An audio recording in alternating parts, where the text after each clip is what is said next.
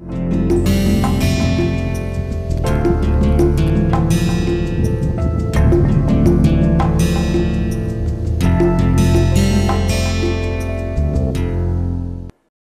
us start this lecture with a thought process that human relationship with flame is as old as Indian civilization, and Indian civilization is the most oldest or the oldest civilization of the entire world, as recently being talked about. So, in the last lecture, if you recall, that we basically looked at the flammability limits, then we moved into the flame stability. We discussed about various regimes of lifted flame, and then blow off, and the flashback and stable flame, and also there will be some oscillating flames, right, we talked about. And we also derived the expression that that is basically the velocity gradient at the rim, right, which will be dictating particularly for the Bunsen flame whether the flame will be stable, unstable, or blow off will be occurring or not, right. And today we will be discussing about a very important one, that about ignition. Question arises, what do you mean by ignition? Ignition is basically a process by which the combustion is initiated. That means how we can do that? We basically have to provide some external energy, and that should be sufficient such that not only initiate the combustion, but it must also such that the energy released by the combustion should be much higher than the heat loss, such that flame can be self propagating. So, if you look at the ignition is a quite complex process, comprises of basically physical and chemical phenomena, like means there will be mixing which will be occurring, and also there will be the kinetics or the chemical kinetics, the chemical reaction will be taking place to initiate a combustion process using external stimuli. Stimuli means basically you can think of giving some energy, right. A question might be arises, what are the kinds of stimuli generally we give to initiate combustion? Any idea? That means it is a form of energy, right. Energy, as you know, it is basically various form, right. It can be, as the name suggests, the chemical energy, it can be thermal energy, and it can be mechanical energy. When you talk about the thermal energy, is basically can be transferred with the help of three modes. One is heat conduction, convection, and radiation. It can be combination any one of three or all of them, right. In principle, basically in practical systems, all three of them would be there as a heat loss, okay. And also heat gain, like that means you will have to give some heat through this medium by this method, or transfer the heat rather by this method. And there is another way of giving this external stimuli is the chemical energy by using hypergolic reactive agents, right. I can give some kind of a species or a very mobile radicals and give that, so that reaction can occur. And there is another way of which is being used is the mechanical energy, that is mechanical impact. I can give some impact, like kind of things, and or the friction or the shock waves, so that some heat can be generated. You might be wondering, what is this, why this impact comes into picture. You might be knowing, like particularly some kind of explosion, when you have, they give some impact to occur, you might have seen in movies or some other places, right. And shock, of course, is also being given, because if you give an impact, it may lead to a shock, and then you can do that also, right. And friction is very rarely used. So now how we can use these basic principles to devise a igniter is the question, right. So, what are the kinds of igniters you are aware? Any idea? Which all of you know. Mastic is okay, you can say that you are giving basically some kind of chemical energy, right, along with thermal, both thermal and chemical you give, right. And what else? Lighter. Huh? Piezoelectric. Lighter. Basically it will be generating a spark, right. And in your like in your LPG stove, other thing we do use. Any other thing?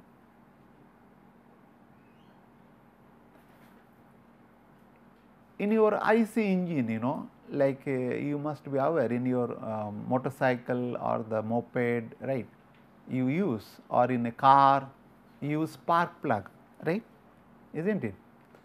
And types of igniter, if you look at, it can be varieties, but some of them I have just jotted down.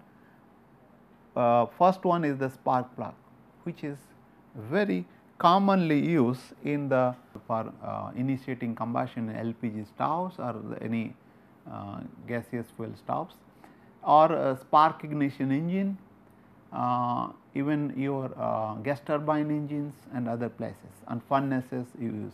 I have shown you a typical spark plug, right. This is a spark plug.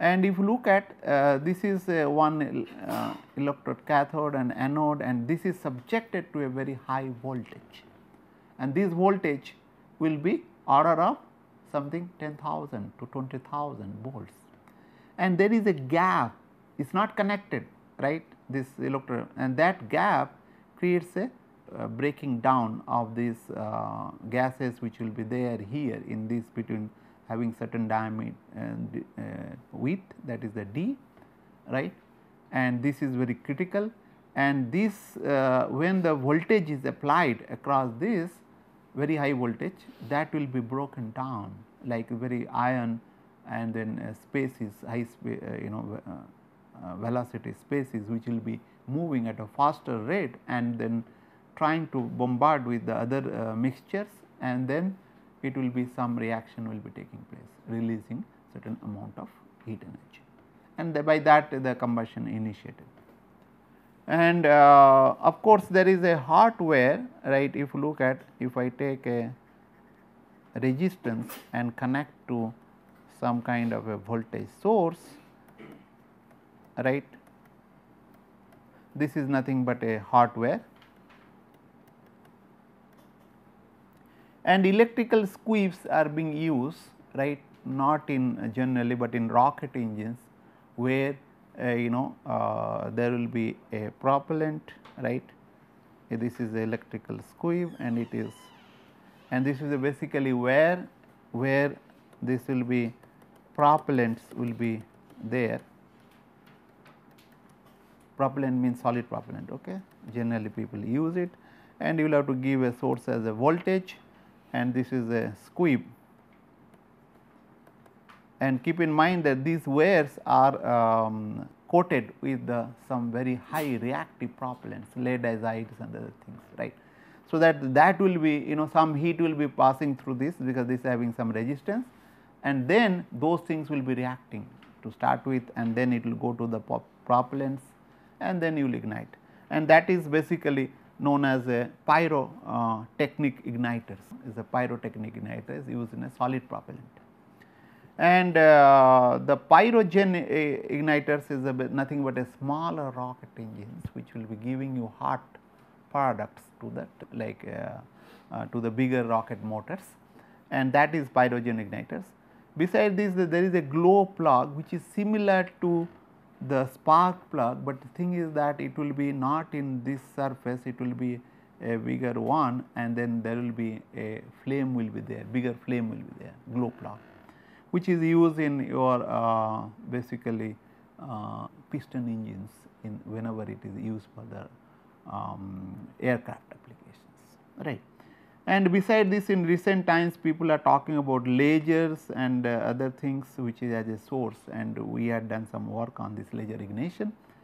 as I told earlier, one can use also shock, producing a shock, impact testers for basically initiating the explosive reactions kind of things.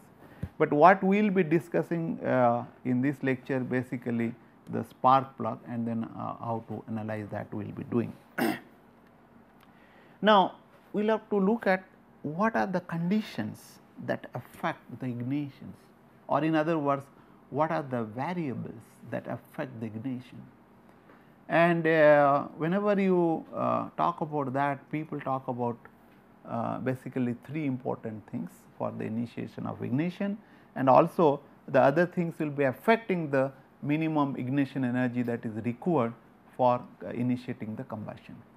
And what are those? That as the name indicates, like basically temperature, time and turbulence, because the temperature is very important. That means when you give certain amount of energy to initiate the combustion, you will have to raise its temperature to certain higher level beyond the self ignition temperature, then only it will be self sustaining, otherwise no, right, it will not really ignite. So, and the duration of the heat or the energy what we will be giving for initiating combustion important. Even in your numerical calculations, you know, like you will have to also give certain amount of energy to initiate, right. If you give less amount, then naturally it will not really initiate the combustion. Time is important, and if there is a turbulence, then what will happen? The heat will be dissipated out, right. So, very quickly.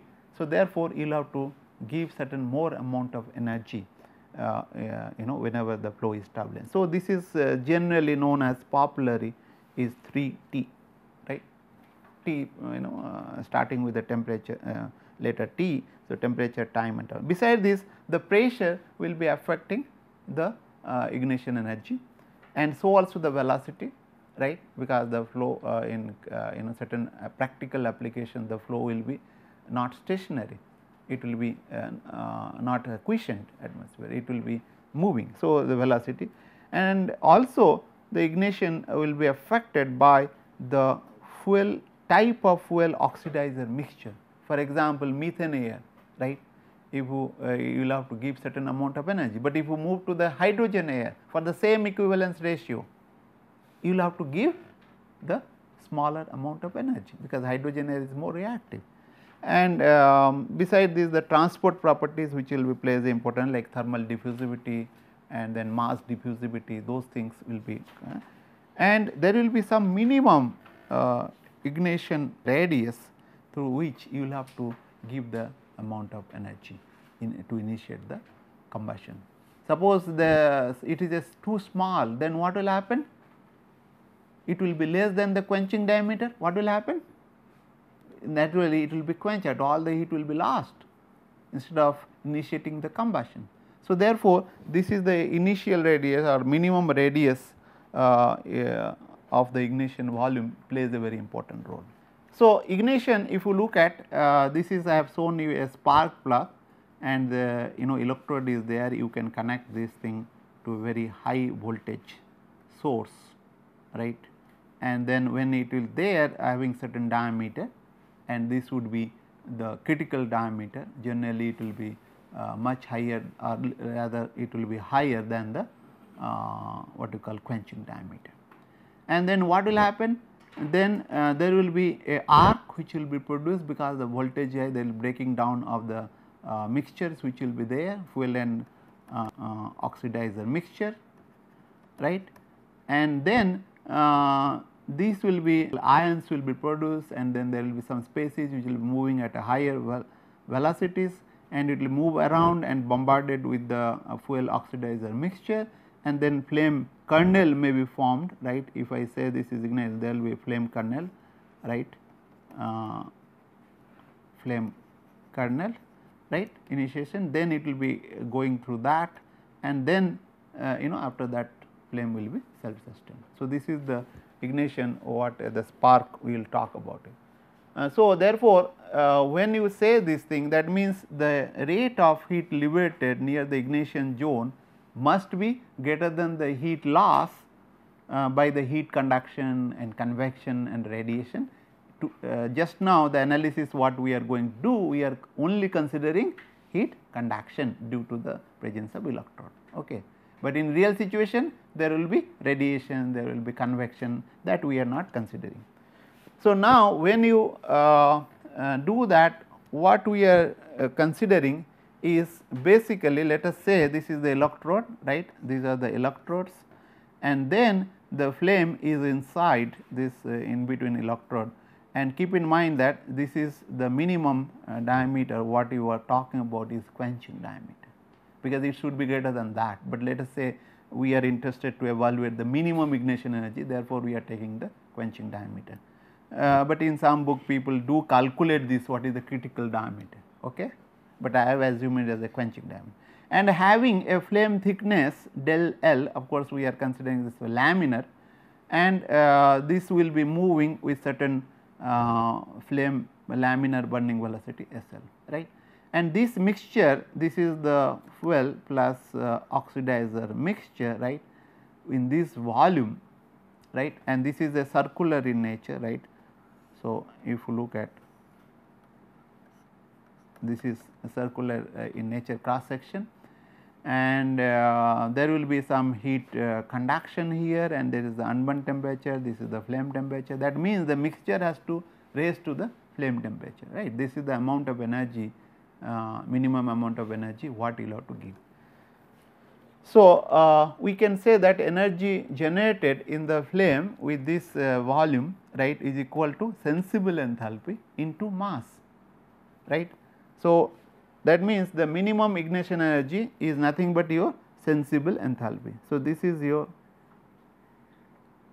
sensible enthalpy, right, this is your sensible enthalpy, and this is your mass, which is considered pi by 4 dq square, right, into delta L into rho u. Rho u is the density of the unburnt mixture, right. Delta L is the flame thickness, right.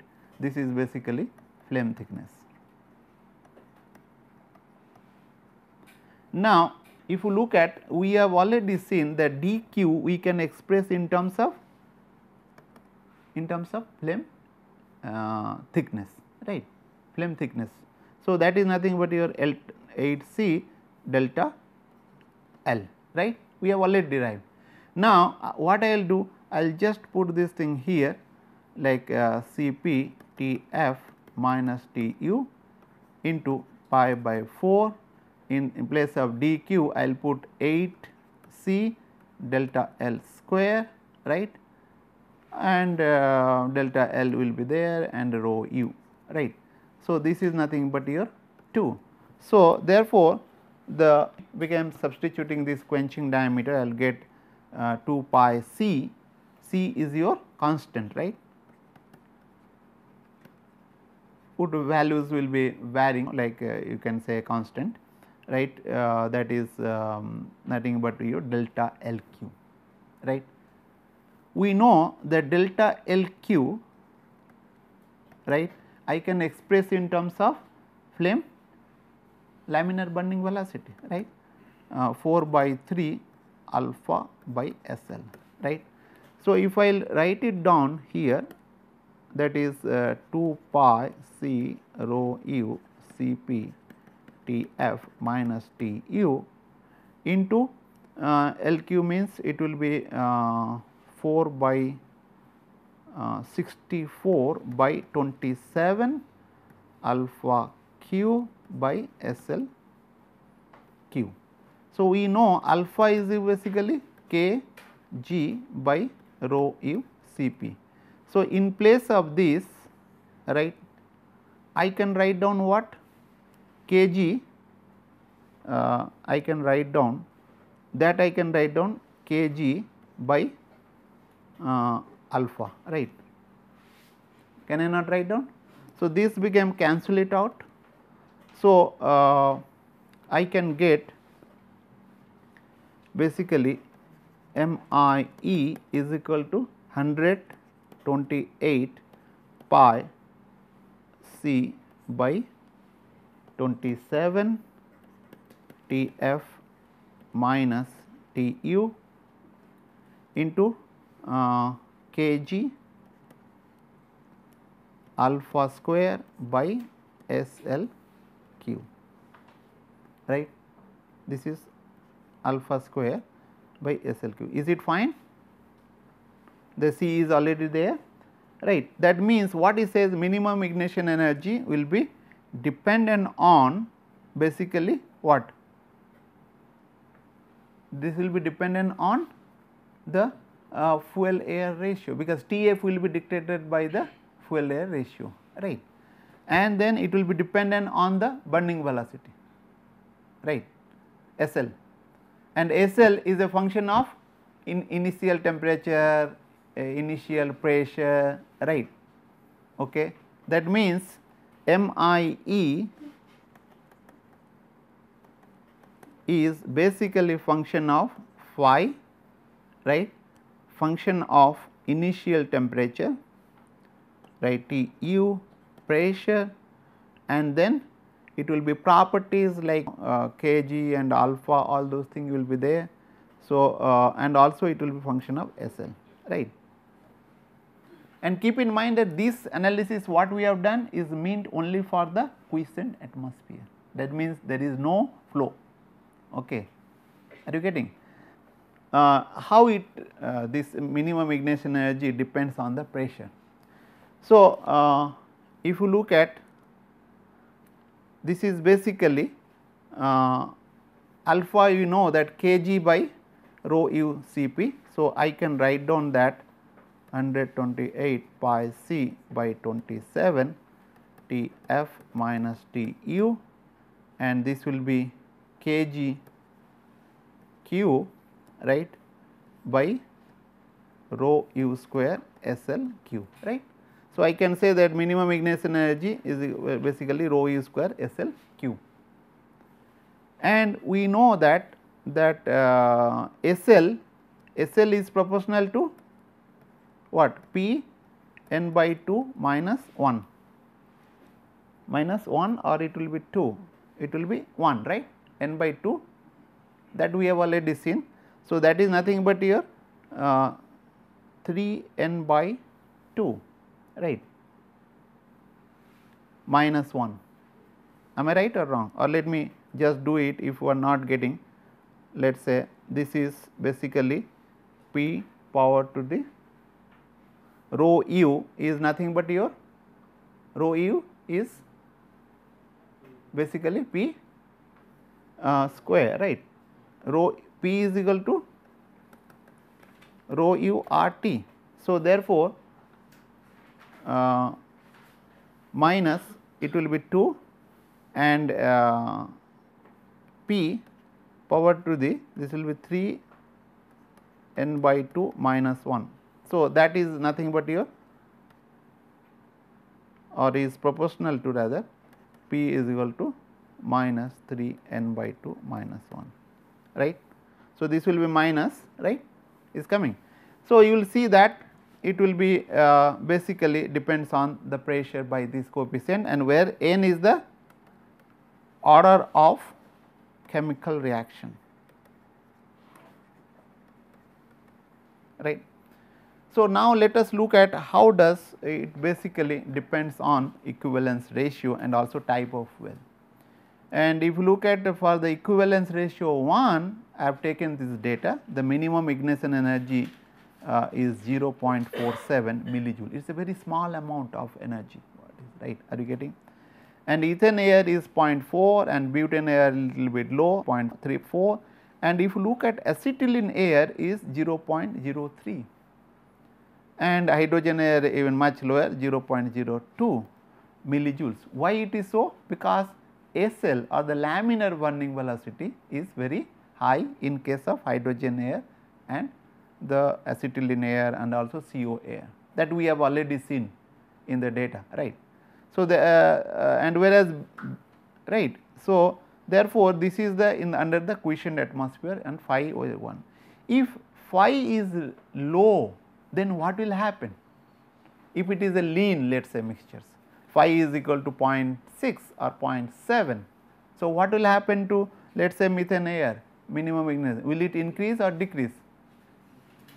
It will definitely increase, because the laminar burning velocity is getting lower down with the change of the equivalence ratio either towards the lean side or the rich side, right. So, that we will be looking at it. So, if you look at, this is the data which I have shown, spark ignition energy versus methane air, percentage of methane, and this is for methane air system, CH4 air flame. You can see at stoichiometric it is a minimum values, and then it goes up both the lean side, fuel lean, and the rich side. And keep in mind that these mixtures, right, what you want to ignite must be within the flammability limit, otherwise you cannot ignite whatever the amount of energy we may provide. Okay. So, that you should keep in mind. And let us see that variation of minimum energy ignition, minimum ignition energy with pressure for fuel air exchange. We have seen that the minimum ignition energy is proportional to power pressure, basically P power to 3 n by 2 minus 1. If I take the order of reaction is something 2, right, this is your order of reaction, right. For hydrocarbon air mixtures, if I take certain range, right. So, what you will see? You will see this is around what? This will be 2, if I will say this is nothing but your proportional to P power T minus 2, right. We will see how it is there with this experimental data. These are experimental data, right, and this is the variation minimum spark energy by the P by 2. So, in the low pressure it is almost matching, of course high pressure it will be deviating, because as I told you earlier, the order of reaction will be dependent on the pressure, I have shown you, right.